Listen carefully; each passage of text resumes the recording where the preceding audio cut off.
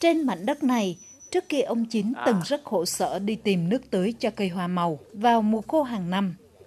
Nhưng năm ngoái, khi hệ thống thủy lợi Tân Mỹ dẫn nước về với cánh đồng xã Mỹ Sơn, ông đã mạnh dạn chuyển sang trồng cây lâu năm.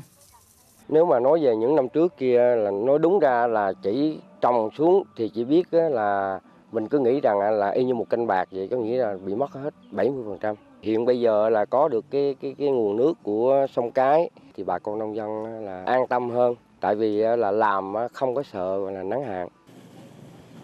Nhờ được hưởng lợi từ hệ thống thủy lợi Tân Mỹ, năm nay huyện Ninh Sơn khuyến khích nông dân chuyển đổi gần 486 ha. Trong đó chú trọng chuyển sang cây trồng lâu năm hoặc những cây trồng ít sử dụng nước tưới. Năng suất thu hoạch cao hơn cây lúa gần 50%. Thì lâu nay diện tích không có nước thì người dân bỏ hoang hoặc trồng một vụ. Thì đến nay thì chúng tôi là cùng chỉ đạo bà con nông dân là mở rộng diện tích sản xuất để khai thác hết cái tiềm năng về lợi thế để phát triển cái kinh tế nông nghiệp.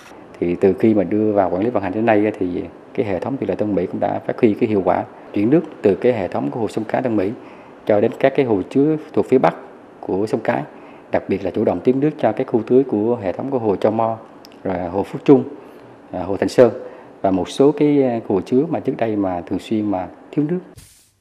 Nhờ đầu tư đồng bộ hệ thống thủy lợi, hồ chứa, năm nay ngành nông nghiệp Ninh Thuận mạnh dạn chuyển đổi hơn 670 ha diện tích cây trồng. Tuy nhiên, để đảm bảo ổn định nguồn nước sản xuất, ngành nông nghiệp Ninh Thuận khuyến khích nông dân đầu tư hệ thống tưới tiết kiệm.